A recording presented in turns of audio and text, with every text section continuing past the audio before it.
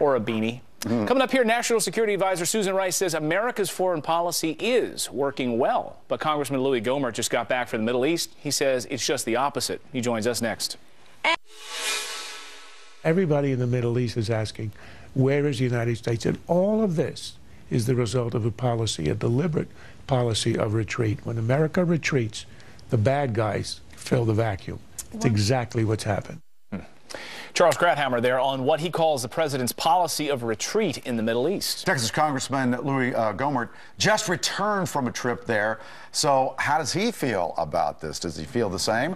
Representative, welcome to Fox and Friends once again. Which countries did you go to? Well, been to Egypt, to Libya, to Lebanon, to Israel. We've been all over, and just in the last few months also to the UAE, other Middle Eastern countries. And let me tell you, Charles is exactly right on this.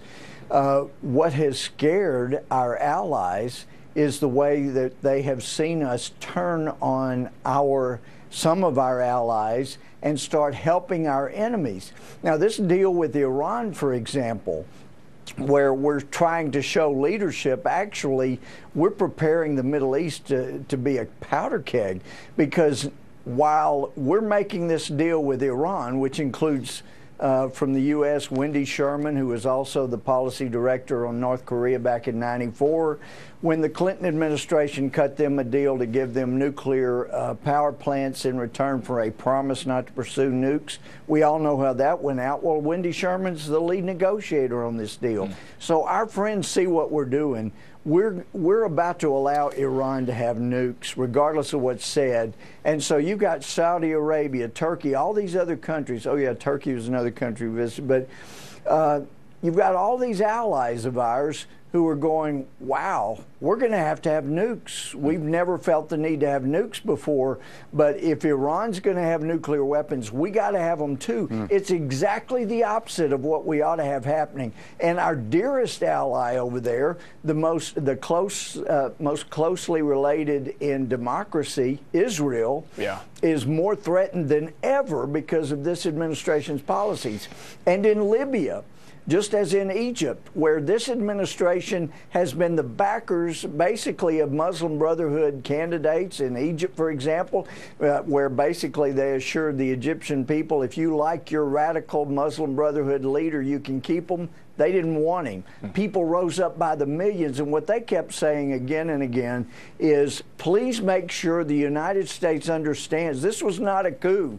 The guy that you supported, Morsi, and told us was such a great guy, he pushed through a constitution that didn't even have a provision for impeachment. And so they wanted to remove the radical Islamists. That include moderate Muslims, Christians, and they're actually putting down the radical Muslim Brotherhood. They've declared the Muslim Brotherhood as a terrorist organization. And in this country, as was said in an article in Egypt a year ago, there are 6 Muslim brothers that are closest advisors to the president here, Obama.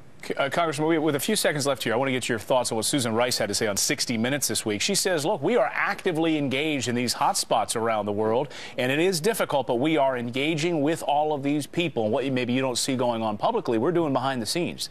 Do you buy that? Well, I've been behind the scenes, and she's as wrong about this as she is, or she was, about the attack on Benghazi being nothing but a protest about a video. She was wrong several times then, and she's wrong on this, and I don't know how in the world that person still is on the U.S. stage giving us lectures on television. It's just incredible the administration even trots her out anymore. I guess they got to keep her close so she doesn't spill the beans on what all she knows. Representative Gohmert, nice finish there. Thank you for being with us. Thank you so much, Congressman. Well, thanks. Always good to be with you. Thank you. You got it.